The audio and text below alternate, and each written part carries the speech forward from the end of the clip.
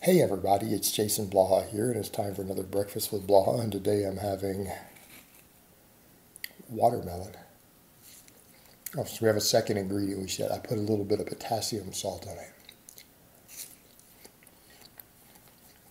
Now, before people chime in with that, we always get this nonsense.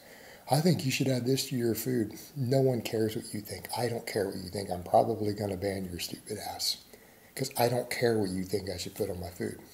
Let's make that clear. That settles that.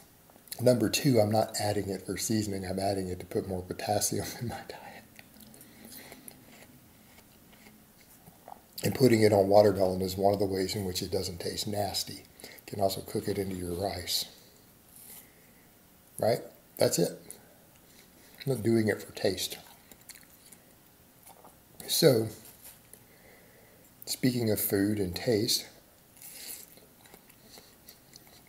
let's talk about Easygainers.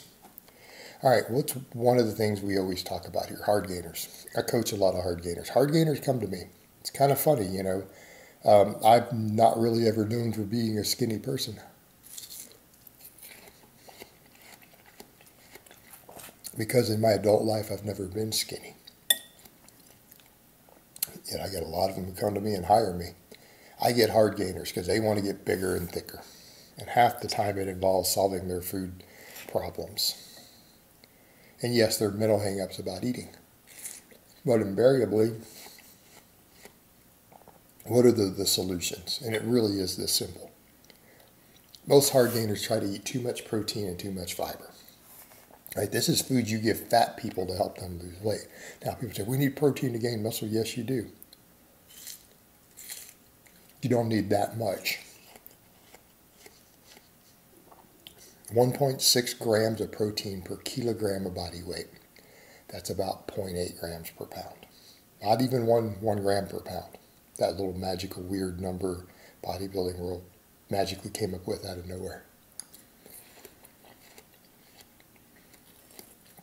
Others what the research on lifters actually shows. Okay? That's all you need to maximize muscle growth.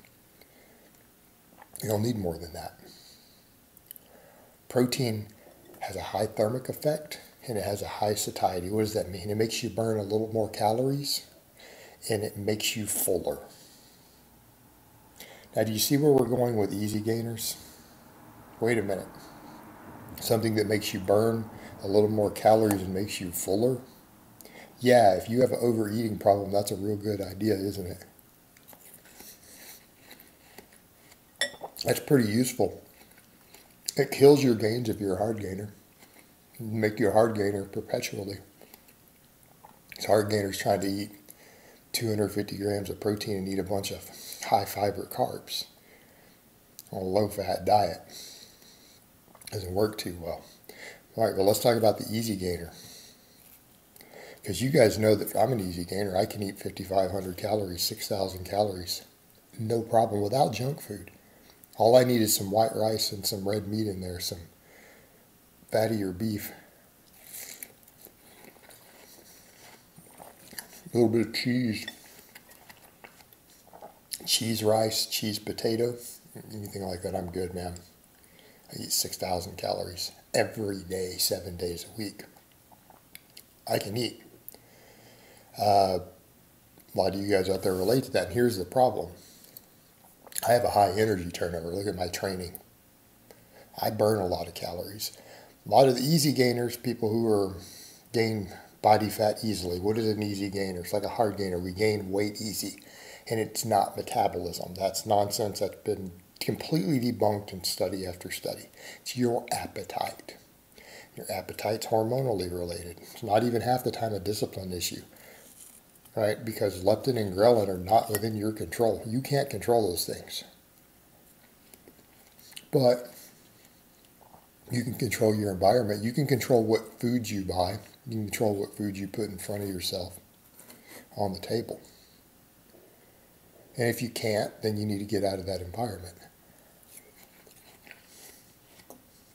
Which that's a side note. I get people, well, I do this, I live with my family, and therefore I can't do this. Well, get a better job. Get a second job. Go make more money. Okay? You're over here worried about lifting goals and you're too lazy to get your own place. You're too lazy to work enough to get your own place and you're worried about lifting. What makes you think you can commit to lifting when you're that lazy? I don't think you can. Clearly don't have priorities. Clearly don't have a work ethic. Fix that shit. I said what I said. Now, that being said, the Easygainer, protein. If you struggle with overeating and you need to eat because you need to gain muscle or even to recomposition, try to recomp. Not that I'm a fan. Recomping is hard, by the way. So I'm just only saying that hypothetically. I don't want people to think I'm saying you can just go recomp. Because it may be a lot harder than you anticipate.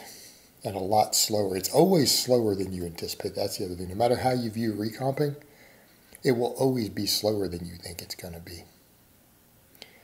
If you're new to this game and you've never successfully recomped and you think, I'm going to do this much recomp in this amount of time, triple it. Like you think I can do this in 1 year, it's going to be 3. Triple it. And I'm not joking. It really is that slow. But Easygainer needs to gain muscle. They need to bulk. Because like the rest of us, gaining significant muscle, you're going to have to add body weight. But then they're like, but then I overeat a lot. Appetite gets out of control. Same thing when they're cutting. Appetite becomes a problem. If they're not burning the sort of calories I do, it becomes real difficult. But you know what? Taking your protein intake up, going above, eating the sort of protein that the bodybuilding world tells you that you need to gain muscle, which is not true, will help you gain less fat. It'll help you gain less body fat. Now, the downside is going to cost you a lot more money, especially in today's grocery market and the current economy. Protein is expensive. Extra protein is going to cost you a couple $100 extra a month, but it will do the job. It'll do what you need it to do. Your other options add a lot more fiber, right? And you can do the oats and brown rice thing with lots of vegetables. Get all your carbs from oats, brown rice, fruit, add lots of vegetables. That is your other option. That's the less expensive option. It'll still help. It'll do a lot of the same thing, right? Those are what you need to do as an Easygainer, though. That's how you control the appetite. It will set you up for success. It'll set you up for success. But, you know, it's funny because we have those solutions for the Easygainer or for the hard gainer. I bring them up and go, yeah, that makes sense. But then the Easygainer doesn't always translate. Eating like a pro, even when you bulk. That's the key for the Easygainer. All right, guys, but that's really all I have to say on that today. I hope it's been informative, and I will talk to you guys next time.